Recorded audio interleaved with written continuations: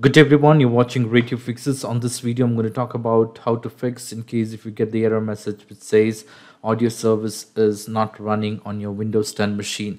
Now you would see this error message especially when you're running a Windows troubleshooter on your computer, and once you have completed running Windows troubleshooter, you would get the message which says audio service is not responding. Now in order to fix the problem, you will have to follow the couple of steps. Now the first and foremost step, what you will have to do is you will have to check if the Windows audio services are running and on your computer and they are set to run as automatic. So what you will have to do is you will have to open run window on your computer, or in the search box you can go ahead and type services.msc, or else you can also type run here in the run window. Once you have the run window, go ahead and type services.msc, and once you click on OK, it would open up a new window which says services.msc. Basically, this window will display all the services which are running on the computer. So under this section, what you will have to do is you will have to locate for Windows Audio. So let's locate for Windows Audio under services. Let's do now it will display the status right in this section. So in my case it is set as running and it is set as automatic. In case if it says that it has been stopped or it is set as manual, you will have to go ahead and start the services and set that automatic. In order to do that, what you can do is you can highlight the Windows Audio, go to properties. Under properties, under the startup type, you can set as automatic and click on apply. And in case if it is stopped, what you can do is you can so let's assume that this service has been stopped. So what you will have to do is you will have to go ahead and click on start and make sure the startup type is set as automatic. Now there are other services along with this. There are also other services which you need to check. So the next service what you will have to go ahead and check is Windows Audio Endpoint Builder. So what you will have to do is you will have to look for Windows Audio Endpoint Builder. So let's go ahead and check for that. So this is the service. You have to make sure it is running and it is set as automatic. So follow the same step. Do a right click, go to properties. In case if it is not set as automatic, select startup type automatic. In case if this option has been grayed out, what you can do is you can click on stop, click on apply, and then you will be able to change the startup type to automatic. So in my case it is already set as automatic. So in case if it is set as automatic, you don't have to worry, you don't have to make any changes. However, you can go ahead and try restarting the services by right click, and if you click on restart, it will go ahead and restart the services. Okay, so once this is done, there's another service. What you will have to check is you will have to look for a multimedia class scheduler. So you can go by the alphabetical. In case if you don't see this, you can ignore it. You can look for the other service called RPC Endpoint Media Manager or RPC Endpoint Mapper. So you will have to follow the same step as what we did for the other services. Right click, go to properties, make sure it is set as automatic. In some of the cases you may not be able to change any services. However, in case if it is not running, what you would see is you would have an option to restart the services. So you can go ahead and restart the service under this section. So once you have validated RPC Endpoint Mapper, the next thing what you will have to do is you will have to look for remote procedure call. So let's locate for remote procedure call. This is a service. Do a right click, go to properties, and make sure it is running. So just like my previous services, it has been set as the options are grayed out. So in your case, if it is not running, you would have an option to start the services and restart the services. The next service what you will have to go is you will have to go ahead and check decomp service process launcher. Do a right click. In case the options would be grayed out because the services are already running, so you can ignore. In case if the services are running, you don't have to make any changes. Click on OK.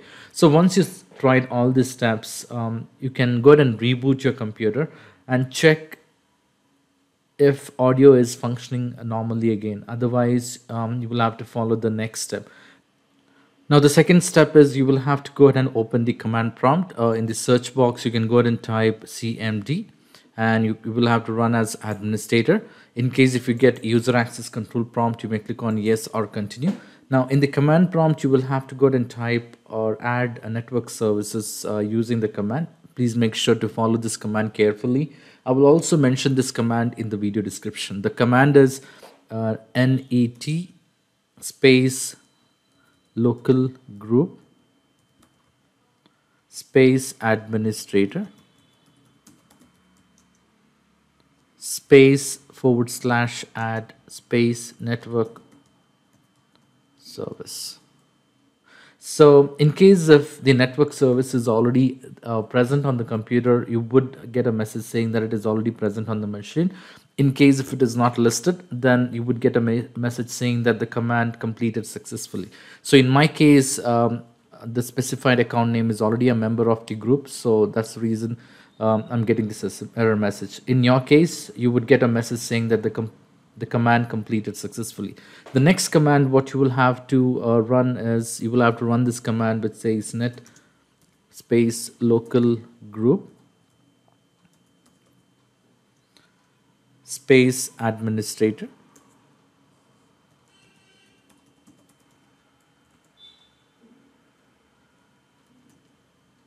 space / add local service.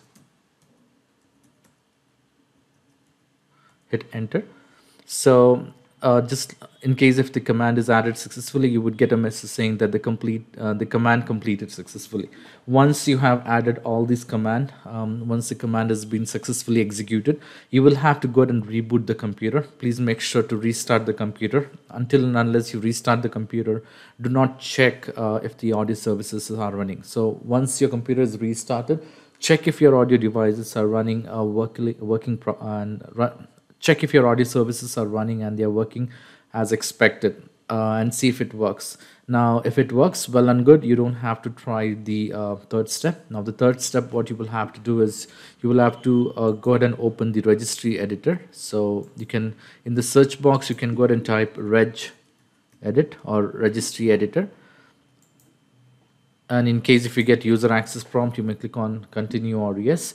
Now once you open the registry editor, please make sure to follow the steps carefully. In case if you delete any of the keys or make any of the changes, your computer might go to no boot mode. So make sure to follow the steps carefully. So once you're on the registry editor, you will see my computer as the registry. In case now you will have to go to navigate under HKey local machine, expand HKey local machine. Once you expand HKey local machine, the next now is you will have to go ahead and expand system. So once you expand system, look for current control set, not control set 001, current control set. Under current control set, look for services. Under services, you will have to look for audio endpoint.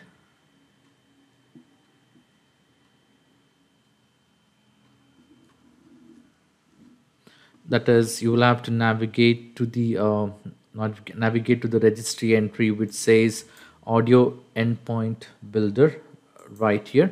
Under audio endpoint builder, once you have highlighted, you will have to expand audio endpoint builder and navigate to parameters right into this. Under parameters, on the right hand side of your registry editor window, under services.dll, make sure the path or the value data matches as you see on the screen. I will also mention this step in the video description. Make sure it matches to the file which says audio endpoint builder.dll, which is under your system32 folder. So make sure this path matches with the one which you're seeing on the screen and on the computer. Once, in case if it doesn't matches, you will have to copy the path and paste under this, copy and paste the same path. Once this is done, you will have to go ahead and restart your computer and check if your audio services or audio devices are running properly. Now, After trying all these steps, in case if you're still facing the error message, then the last step what I would suggest you is to go ahead and update your Windows or the audio driver. So there are different ways to update your audio driver. One way is to go to your computer manufacturer website, download the audio drivers from there. The other option is go to device manager. Under the go to search and go ahead and type device manager, or else you can do a right click on the start button and go to device management. Sorry, you will have to go under device manager, not device management. Go to so once you're on the device manager, you will have to go ahead and check for your audio drivers. So you will have to expand your audio drivers section under sound and video game controller. So most of the cases it would be Realtek, and check, do a right click and click on update driver. Make sure your drivers are up to date. So these are the couple of, and once this is done, you will have to go ahead and try to reboot your computer and check if your video device is up and running. Now, this should solve the problem. In case if you're still facing a problem, please leave me a comment in the comment section. I will come up with a possible solution.